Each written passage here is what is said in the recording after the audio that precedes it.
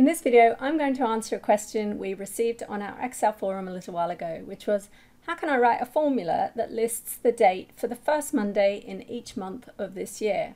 I'll also show you how to incorporate data validation so you can choose a different day. For example, maybe you're more interested in finding the first Saturday.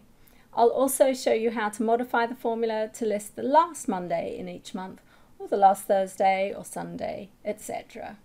We'll use the date function to generate the list of dates. Now I want the dates for this year, and I need one date for each month, so I'm going to type in an array of values from 1 to 12. Now there is a quicker way of doing this, and I'll show you later in the video. But for now we're just going to type in the array of values 1 to 12, and then I want the dates for the 7th of each month. Now I need to use this formula again, so I'm just going to copy that, save me typing it out.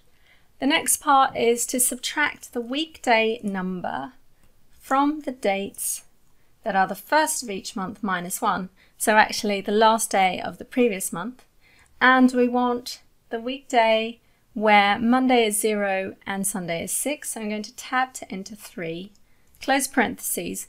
Now I have Office 365 with dynamic arrays, so I can simply press enter and the formula spills the results.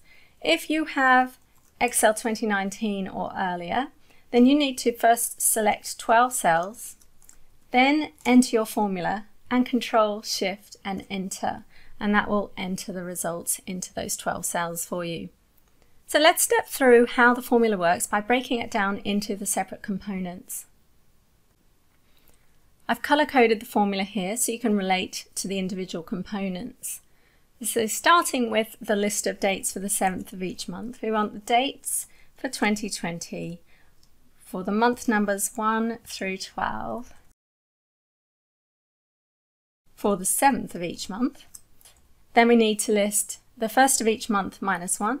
So I'm just going to paste in the formula, the first minus 1, and then enter.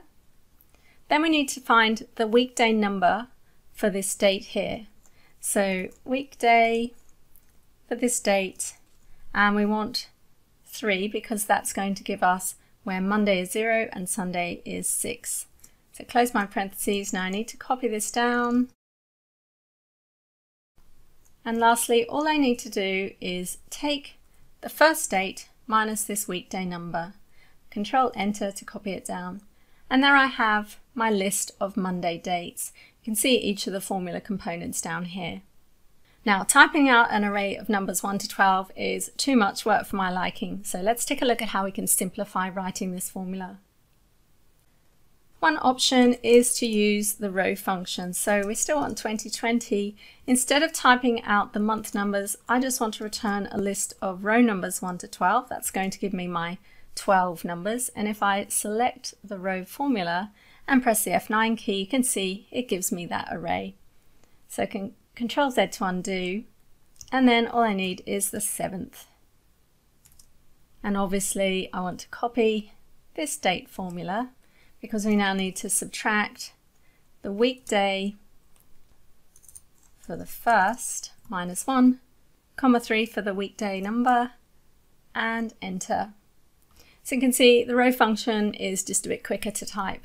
Now, if you are using Excel 2019 or earlier, remember you'd have to select those 12 cells first and Control Shift and enter to enter this formula. Let's take a look at another option where we use the sequence function, which is available to Office 365 users.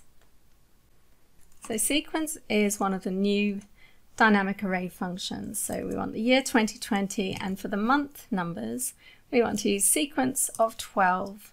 It's going to give us the same array that we hard keyed. You can see if I press F9, it gives me the array. And then I just need the 7th of each month.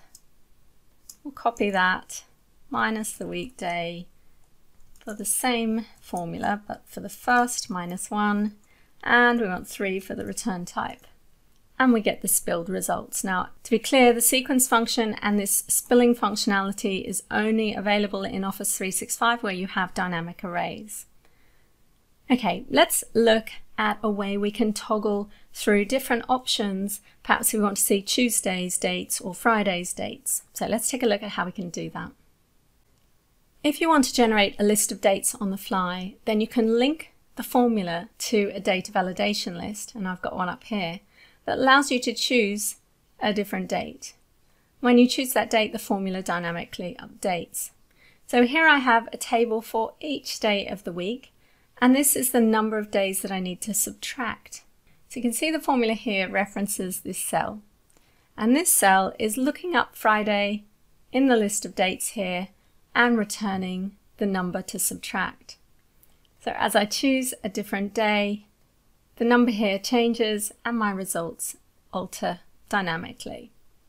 I've used the XLOOKUP function, as you can see, to look up this list and return the value to subtract, but you can equally use VLOOKUP if you're on earlier versions of Excel and don't have the new XLOOKUP function.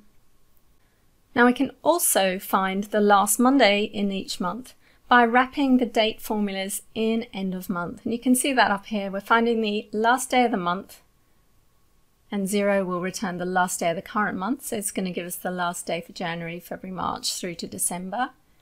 And again, we use end of month in our weekday formula.